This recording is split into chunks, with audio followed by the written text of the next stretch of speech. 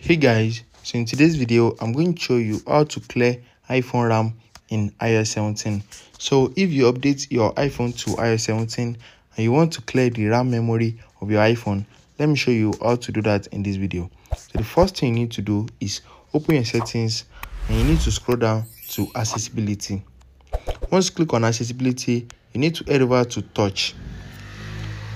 After that, click on assistive touch at the top.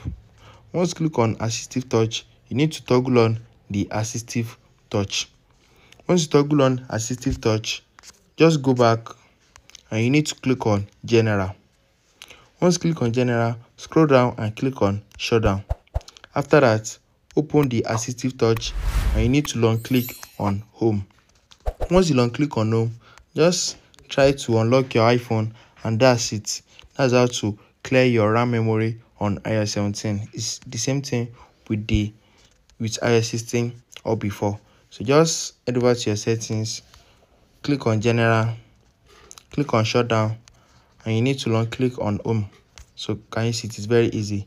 And you can turn off your assistive touch by going over to settings again, accessibility, touch, assistive touch, and toggle it off.